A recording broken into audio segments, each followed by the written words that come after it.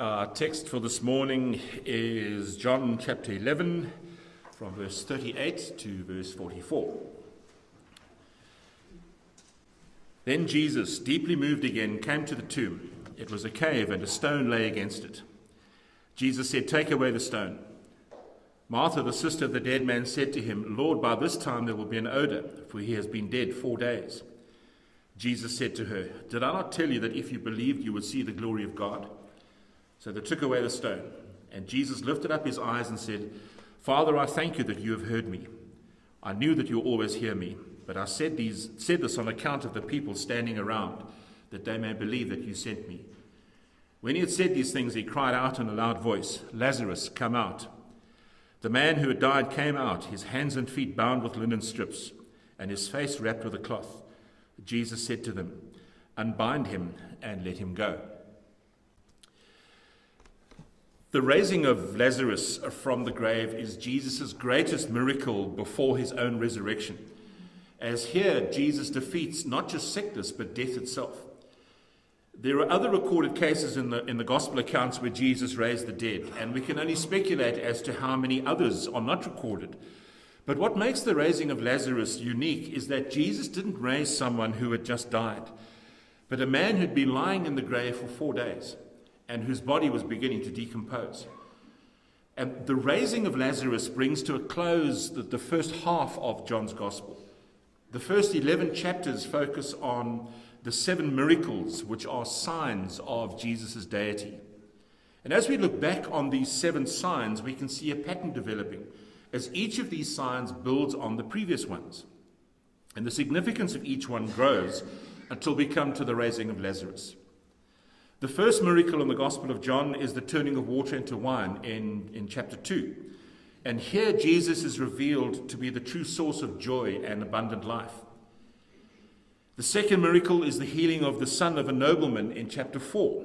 And this sign shows us that Jesus has power over human sickness and consequently over the sickness of the spirit caused by sin. The third miracle is the healing of the lame man at the pool of Bethesda in chapter 5. This man represents the helpless spiritual state that we all suffer with as a result of sin. Then the fourth and the fifth signs are both in chapter 6, where Jesus, as the bread of life, feeds the large crowd, not only physically, but also brings spiritual nourishment to the lost, after which he walks on the water, which points to his power over nature. And then the sixth miracle, which is recorded in John's Gospel, is in chapter 9, where he gives sight to the man who was born blind. And the significance of this sign is that sinners are born spiritually blind, and we are in spiritual darkness. It is only God, through Christ, who can give us spiritual eyesight. John then tells us in chapters 20 and 21 that there were many other signs performed by Jesus. But inspired by the Spirit, John records only 7 of them for the purpose of pointing the lost to Jesus for salvation. Because each miracle, as wonderful as they were for those who benefited from them directly, each of them has a deeper spiritual significance for us all. In other words, we may not have been there. We might not have been given a physical meal. We might not have had our physical blindness healed. But we are all beneficiaries of the ultimate miracle of salvation when we turn to Christ in repentance and faith.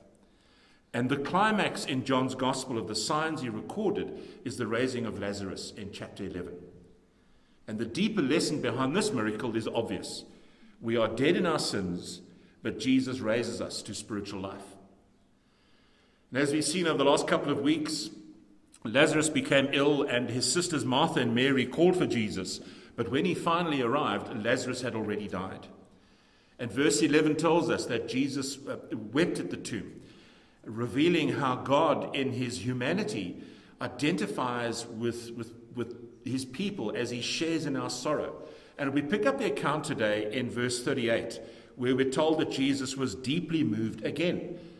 And here again we see that he enters into our sorrow. He feels the pain of human suffering. But then he immediately says in verse 39, "Take away the stone." And there's a sudden and a deliberate change in the text here. The Dutch theologian Herman Ridderbos wrote this: He says, enough now of tears and wailing. Enough honor has been bestowed on death. Against the power of death, God's glory will now enter the arena. In the previous verses, we are given an insight into the humanity of Jesus. But being fully God at the same time, he now takes full control of the situation. Martha, though, says something quite interesting in verse 39. She says, Lord, by this time there will be an odor, for he has been dead 4 days. Now, some commentators have been rather critical of Martha's comment here, saying that she was showing a lack of faith, especially when we look at her words in verse 27, which she had spoken only minutes earlier, where she said, yes, Lord, I believe that you are the Christ, the Son of God, who is coming into the world. So now, it might seem that there is some kind of change here in Martha's faith, but we must remember the circumstances. Lazarus had been dead for 4 days, and his body would have started to decompose by now. She still had no idea what Jesus was about to do. And as far as Martha was concerned, she believed that Lazarus would be raised on the last day. She had already said so in verse 24. But she was horrified at the thought of having the stone over Lazarus' tomb removed. I mean, after all, what was she expecting Jesus to do? To walk into this cave which served as a tomb and go and see the body of Lazarus? Exposing yourself to a dead body in Jewish culture was strictly forbidden. Not only was there a risk of infection, but there were spiritual implications too. Numbers 19:11 says, whoever touches the dead body of any person shall be unclean 7 days. And when Martha objected to the stone being removed, this was Jesus' reply to her in verse 40. Did I not tell you that if you believed, you would see the glory of God? There are many who believe that Jesus' answer to her was not so much a rebuke as it was an opportunity to teach Martha and everybody else who was there a valuable lesson in faith. Because whenever Jesus performed a miracle, one of the many purposes of that miracle was that his disciples' faith would be strengthened. In Matthew 8, he was asleep in their fishing boat when a storm came up and threatened to sink them. And just before Jesus calmed the storm, he said in verse 26, why are you afraid, O you of little faith? And as we've already seen, he said to his disciples as they were on their way to Bethany to raise Lazarus, he said to them, Lazarus has died, and for your sake I'm glad that I was not there, so that you may believe. In verse 25, he said to Martha, I am the resurrection and the life. So if you take all of these accounts and you kind of join the dots, his words in verse 40 make a lot more sense. Did I not tell you that if you believed, you would see the glory of God? Martha and those with her were about to be given the privilege of seeing just the tiniest glimpse of the power and the glory of God. Now there would be no doubt that this was the Christ, the Son of God who is coming into the world. There's an old saying that seeing is believing. But the lesson that Jesus taught Martha was that if she believes, then she will see. It's in our nature. Prove something to be true, then I'll believe it. But the Christian faith challenges that old theory of seeing as believing. Hebrews 11 verse 1 says, faith is the assurance of things hoped for, the conviction of things not seen. It's really hard to define faith. But the faith to believe that Jesus is who he says he is a gift which God gives to us. The gospel message stands directly opposed to rational human thinking and understanding, which is exactly why we need God-given faith to believe in the first place. Otherwise, we would never believe. But as we grow in grace and our understanding of the mysteries of God and his ways, we begin to learn to take him at his word. When we believe God, when we do take him at his word, then we will see, then we will receive our salvation. Jesus calls for faith first and then sight later. And like Martha, we are challenged to believe and see the glory of God. And as we continue, then we see that Jesus' words were enough for Martha. She believed and the stone was removed.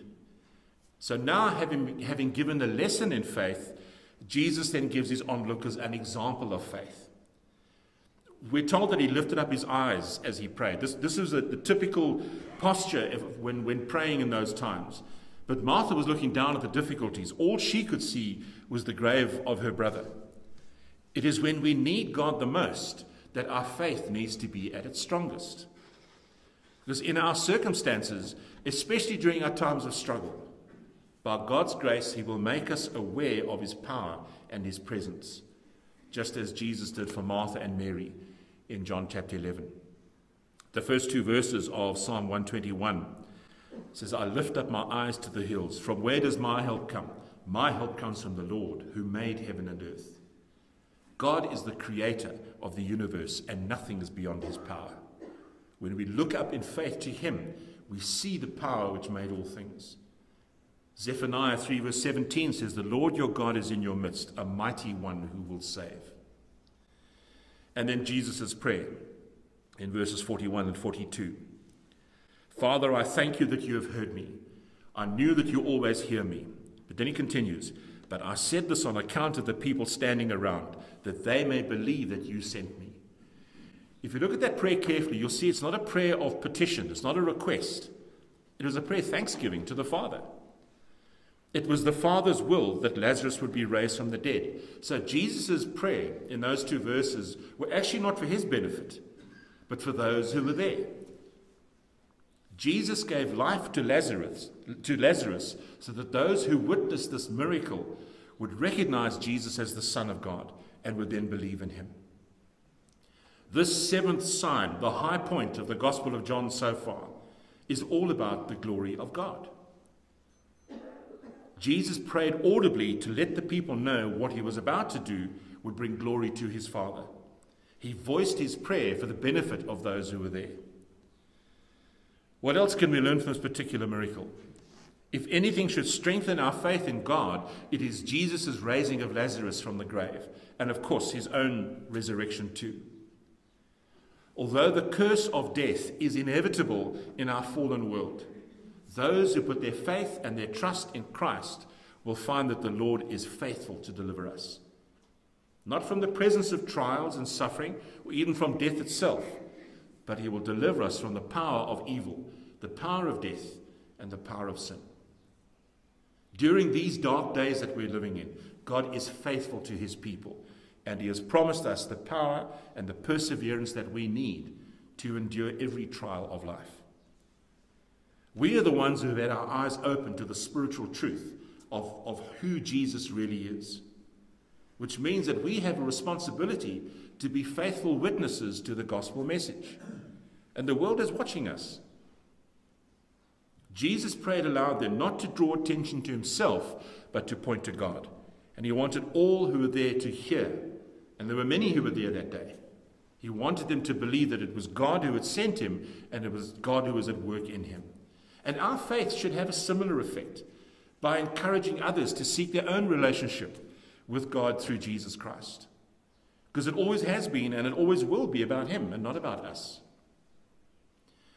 The dramatic events at Lazarus' grave teach us so much about faith. But its primary purpose is to reveal Jesus not merely as an example of faith, but as the great object of our faith.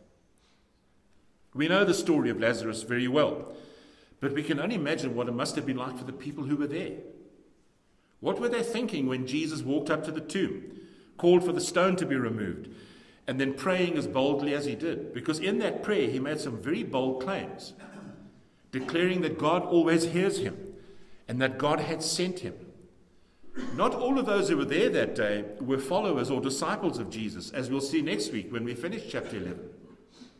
So by saying that God always listened to him, they would have known that their unbelief was being challenged by Jesus.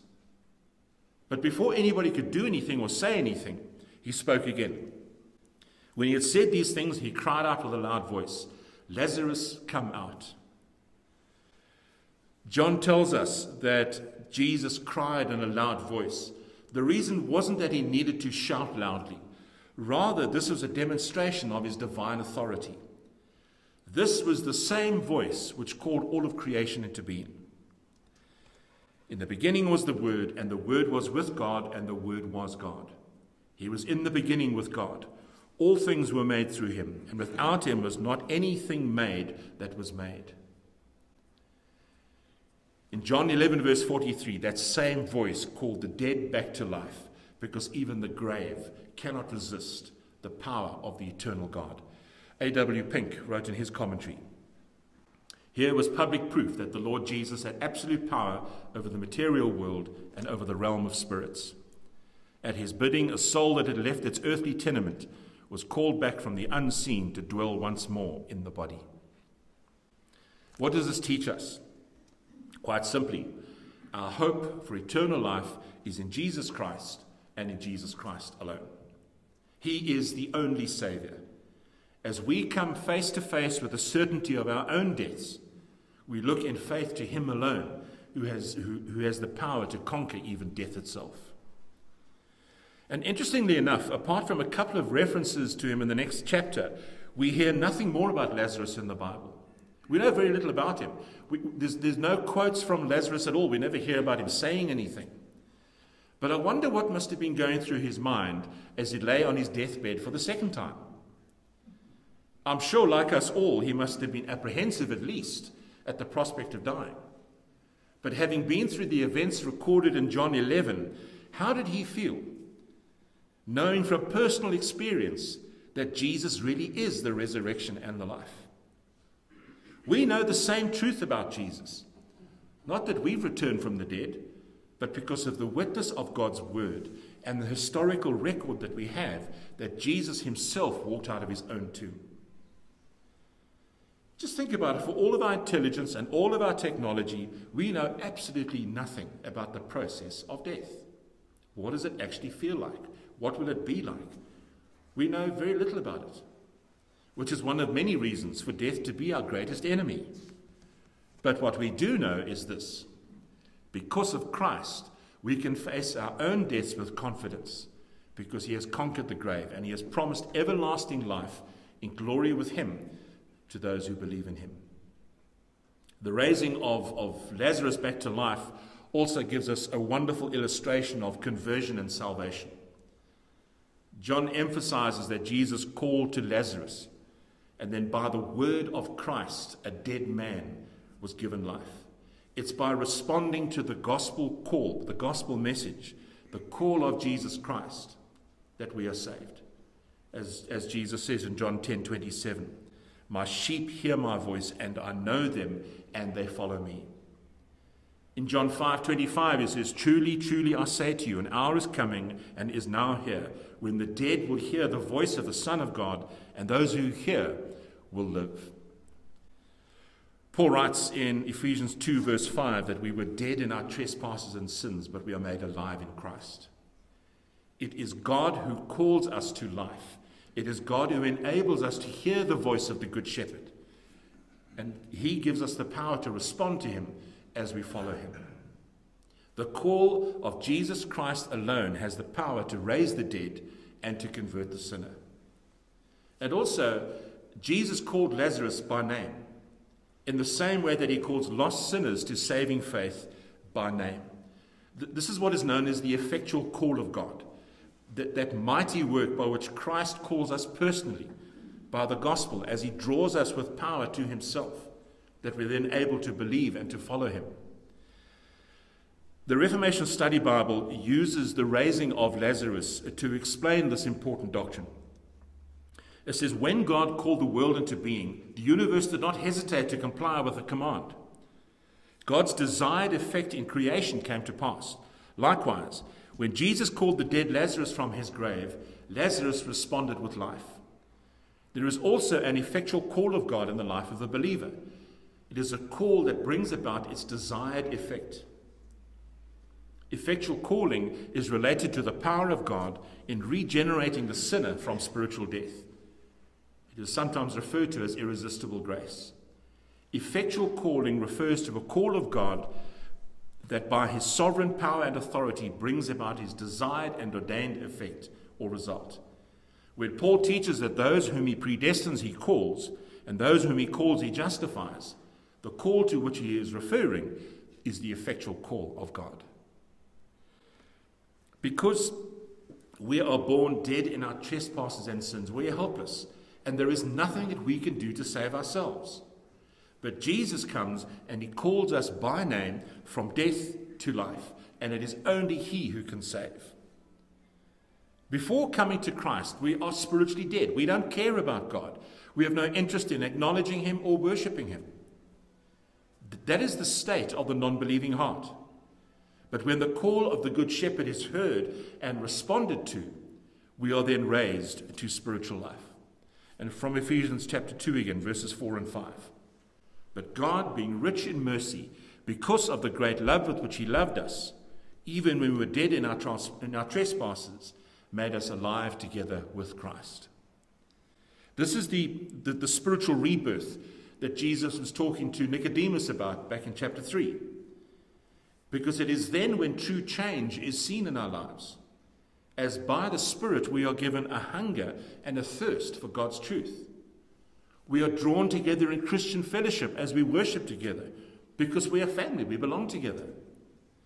We are given a new desire for the things of God as a result of our spiritual resurrection.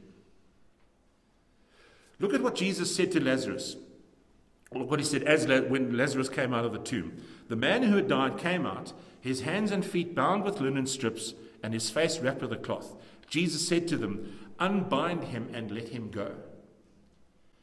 When we are raised to this new life in Christ, why would we want to go around still wearing the grave clothes of our previous lives, of rebellion against God? If we really want to experience the abundant life that Jesus offers us, we need to, with God's help, we need to leave those old lives behind by exchanging these clothes of death for garments of holiness.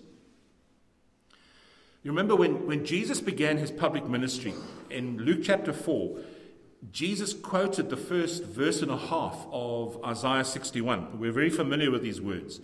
But look at the first 3 verses of Isaiah 61 with the story of Lazarus fresh in your minds. The Spirit of the Lord God is upon me, because the Lord has anointed me to bring good news to the poor. He has sent me to bind up the brokenhearted, to proclaim liberty to the captives and the opening of the prison to those who are bound, to proclaim the year of the Lord's favor and the day of vengeance of our God, to comfort all who mourn, to grant to those who mourn in Zion, to give them a beautiful headdress instead of ashes, the oil of gladness instead of mourning, the garment of praise instead of a faint spirit, that they may be called oaks of righteousness, the planting of the Lord, that he may be glorified. Look at those words through the lens of the story of the raising of Lazarus, and they're taken a whole new meaning. Paul reminds us in Ephesians 4, from verse 22, to put off your old self, which belongs to your former manner of life, and is corrupt through deceitful desires. To be renewed in the spirit of your minds, to put on the new self, created after the likeness of God in true righteousness and holiness. Why do we need to live our lives in true righteousness and holiness? Because there is a great day coming when Jesus will return for his own. 1 Thessalonians 4 verse 16. The Lord himself will descend from heaven with a cry of command and the voice of an archangel and with the sound of the trumpet of God, and the dead in Christ will rise. That is the promise of the returning Christ. The account of the raising of Lazarus ends with a final yet an important detail, as Jesus said to those who were there, "Unbind him and let him go." This is an illustration of the work and the witness of the church. In verse 39, he had told them to remove the stone, and now he tells them to remove Lazarus' grave clothes. This teaches us that there's work to be done. Now, it is God who saves. He is the one with the power to bring the dead back to life. But his church is the chosen instrument to take the gospel message to the lost. James Boyce wrote this in his commentary. We cannot bring the dead back to life, but we can bring the word of Christ to them. We can do preparatory work, and we can do work afterward. We can help remove stones of ignorance, error, prejudice, and despair. After the miracle, we can help the new Christian by unwinding the grave clothes of doubt, fear, introspection, and discouragement. And A.W. Pink says, there is no higher privilege this side of heaven than for us to be used of the Lord in rolling away gravestones and removing grave clothes. Have you been saved by the grace of God? Have you responded to Jesus' call of a new life of holiness? Or are you still bound and trapped in the grave clothes of your rebellion against God? Not only does Jesus call you to be saved, but he calls you to a whole new life. But you have to respond personally to his call. If you have not repented of your sins and turned to Christ for the forgiveness of your sins, you remain spiritually dead. Hear Christ calling to you and accept his gracious offer and be saved. And he will raise you to resurrection life for all of eternity. Shall we pray?